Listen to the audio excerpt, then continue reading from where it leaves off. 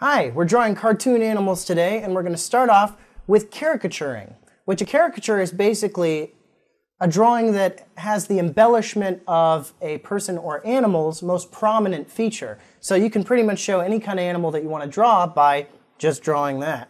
So if I were to start out with a squiggly line with a little nose on the end, already, what are we thinking? What's the most prominent feature of this creature that I'm drawing? He also has large ears. Well, we can tell just by looking at that little fellow that he is an elephant. Going along with, jungle creatures, hey, who's got a big, huge horn?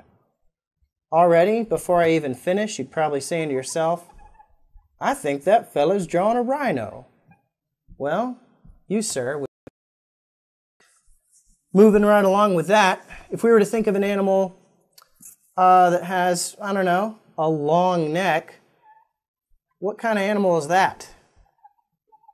My money is on a giraffe.